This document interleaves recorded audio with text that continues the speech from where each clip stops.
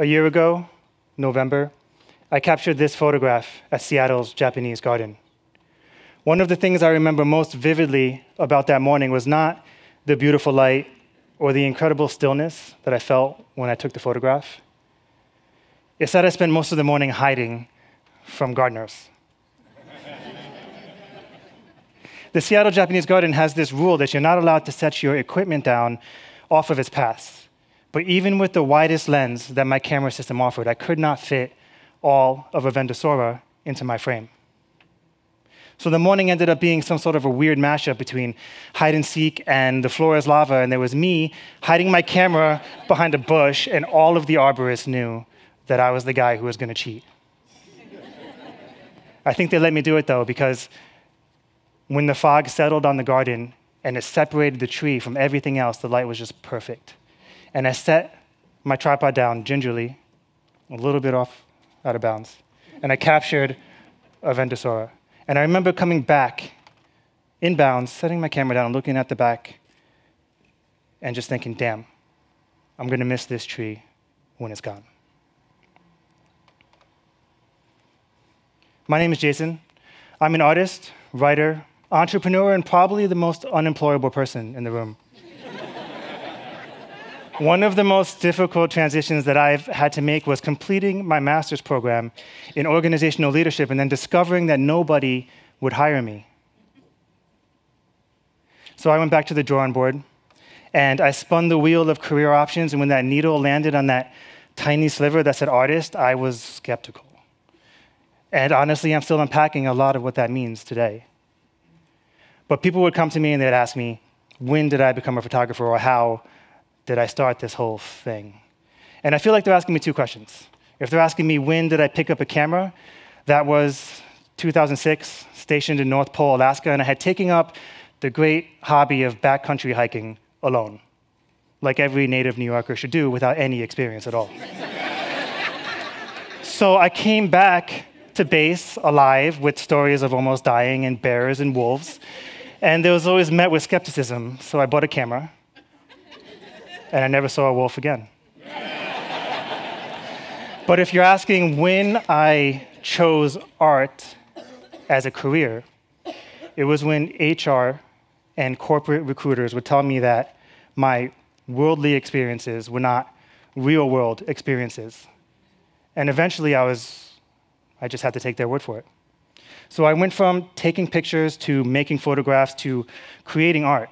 And up until 2017, when I had captured that first photo of a Vendosora, I had been noticing that some of the most beautiful and intimate places that I've had the privilege and luxury to capture were disappearing. So people would come to me and they would say, that place is immortalized because you took this photograph, or that lives on forever because you clicked the shutter. But inside, there was always been this narrative that I would go back to these places, sans camera, and just experience them without that filter of that 4-pound block of technology in between me and the rest of the world. Instead, these are all now part of a collection that I call Beautiful Things That Are Gone. The first in the collection is a piece that I call Dance. And what you're looking at is the first rays of sunrise to come streaking over the headlands behind me and striking this singular tree on this singular monolith on Washington's Olympic coast. I waited 8 hours to take this photograph. It lasted less than 1 second. This was New Year's Day, 2015. I spent New Year's Eve wandering the coastline, shooting stars, looking for compositions, and warming myself excessively with box wine. I spent the last 3 hours of that morning, or the first 3 hours of the morning, however you look at life, waiting for this moment to happen. And I'm so thankful that I did not turn away and I did not allow myself to be distracted. Because a year later, and with the growing power of the storms we've been experiencing in the Northwest and around the world, this tree and monolith are gone.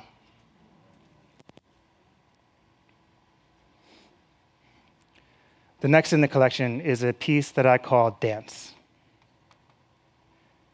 This was one of those frigid winter mornings that just happened to happen on an inconvenient day in spring. And I was looking for two things in this tree grove. I was looking for chaos where you would expect order, and I was looking for isolation in what felt like a mob. So when I found this composition in the transition at night, I knew that I would sit there and shiver until the sun came up so I could get the shot. And when the sun did rise, the shadows moved so fluidly along the backs of these trees that it looked as if they were moving. So I named this piece Dance. This is what it feels like to find solitude in a big city. About 75% of this forest is gone. It's cut down and replaced with cattle and potatoes. So I went out there last month to see it for myself, and if there are any photographers watching this or in the audience, and you're looking for a challenge, try making a potato field interesting.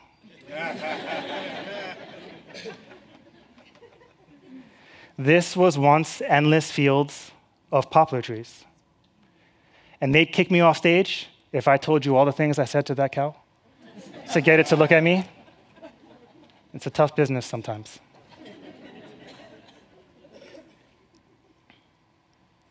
Tree of Fire. Thinking of how beautiful this Japanese maple at Seattle's Kubota Garden is always inspiring to me. I had long moments alone with the tree, and I wondered at its tenacity and its single-mindedness to always grow in one direction for decades while maintaining this balance over the pond, reaching for the sun. Following the sweeping lines of its branches is like moving through a labyrinth with your eyes. It's a moving meditation, and that's why these trees are so beautiful. Unfortunately, this tree, like everything else in this collection, is gone. Destroyed when a storm, again, knocked a much larger tree down, obliterating the site. This is what it looked like after the storm. Completely unrecognizable. Lastly, Ice Cave with a View. Another place in transition. This was one of the more surreal and crazy experiences that I've ever had. And it was surreal because I never knew such a place could be so immense. And it was crazy because everywhere around me was evidence that I could die in an avalanche at any moment. You already know I'm a risk taker and a little bit of a rule breaker. And people tell me that if I continue taking risks like this, that I'll end up being added to my own list. I don't think I qualify. They'd have to change the title, but it happens. But I was as safe as I could be during the winter of 2014, one of the warmest winters I've ever experienced in the Northwest. There was almost no snow.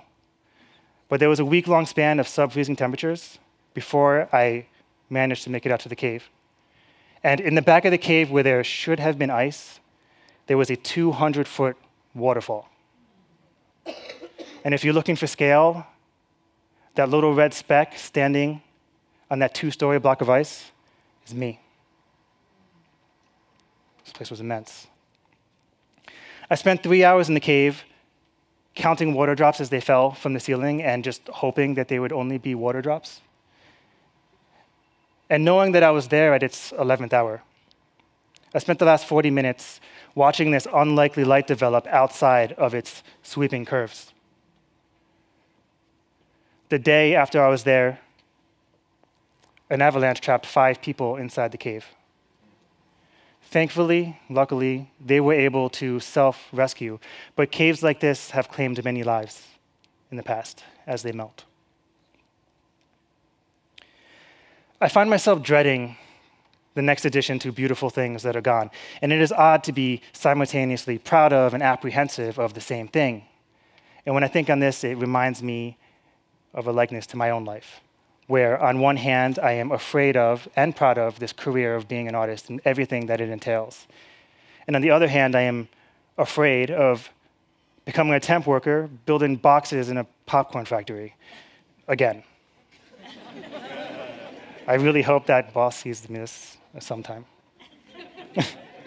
But there's another lesson that I take from these and that I apply to life in general, and that is that the power and great change is in the shadow of what was lost. and that if you care for those memories and if you cherish them, they become meditations that fuel who you are and who you are becoming. Thank you.